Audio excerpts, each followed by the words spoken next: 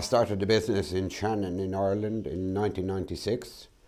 I was a manager of an aerospace company based in Shannon, doing work for mostly Boeing. When they decided to go back to LA, I decided to start up on my own with a guarantee of work for 2 years. So for the first 2 years, I was machining complex components for Boeing in Seattle. Moved the business to England in 1998 after most of my work was for companies, in aerospace companies in England, so we decided to relocate to Coventry. In about the year 2000, the aerospace took a bit of a dive, so we decided to diversify into another business, and we selected the motorsport industry. So since then we have been machining complex parts for mostly AP racing, parts for the brakes, the discs on all the top cars that you see on the road. We have grown substantially year by year since the year 2000, and in the last 3 or 4 years we have started heavily invested in 5-axis machines. We have purchased 3, but we thought they were very expensive to run and maintain, so we decided to go on the internet and look around and see what alternatives there was.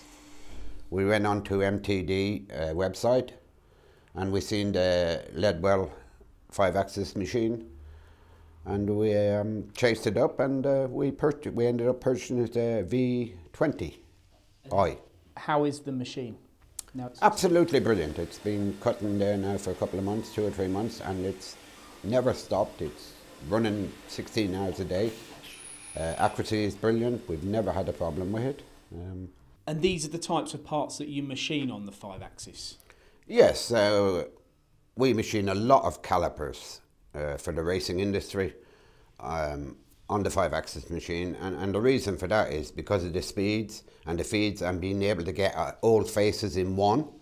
The parts come off. We know they're accurate because they're done within the same program. It eliminates loads of setups. You know, normally you on a caliper you might have 7 setups. We're actually doing some of the parts in one setup, in one operation, coming off complete. And the programming side, so your previous supplier of machines is a different programming? Yes, we've gone with the FANUC, which we have our own programming system within Camtech, and there was no problem. It was just straightforward, post-processor, just converted it into the FANUC. So, and the FANUC control is easy to use? Very simple, yes. I'm not a programmer myself, but from listening to the lads on the shop floor, I find that it's very easy to teach them. I'm now standing in front of the Leadwell V20IT. This is the machine that John told us about was less than £100,000. And I'm going to introduce Kevin, who's a CNC programmer and operator of this machine. Good morning, Kevin. Morning. So the V20i, this is a high-speed 5-axis machine. We've just been talking to John about it. Yeah. He says that this machine, compared to others in the machine shop, is great value for money. Tell us a little bit about your thoughts behind it. I really like the machine. I mean, as far as the control goes, it's a FANUC control. Yeah. Very, very operator friendly. The program side of it, very easy to understand and read. You know. Do you program offline? We do all of 90% of our programming offline. Yeah. So when you send the program through to the machine, do you find that the FANUC control is easier to? Yes, I do. Yeah, it's laid out more for the operators. You know, they're very easy to understand. Yeah. So. And in terms of setting components on here, easy to get close to the machine? Very, very simple. I mean, as you can see, the machine's quite small anyway, so yeah. It's very acute. Everywhere that you can get in, you know, get around it. It's very. It looks like, is that about 200mm diameter, that table? I think it is. Yeah, just over 8 inches. Yeah. And you use a machine for 5-face machining? That's right. Yeah, yeah. A lot of 3x2 positioning. So you'll be machining top face and then all the faces around the component? The only other face that we won't get to is obviously underneath.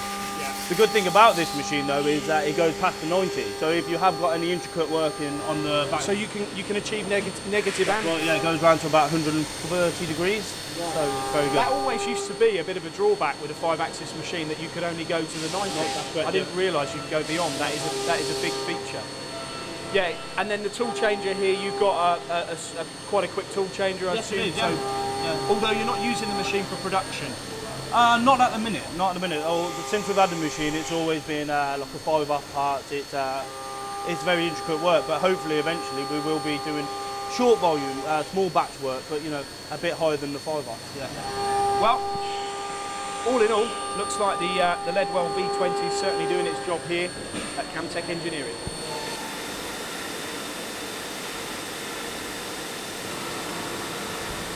I was very surprised that after going onto the MTD site and finding that I could get a 5-axis for less than 100,000, I was amazed.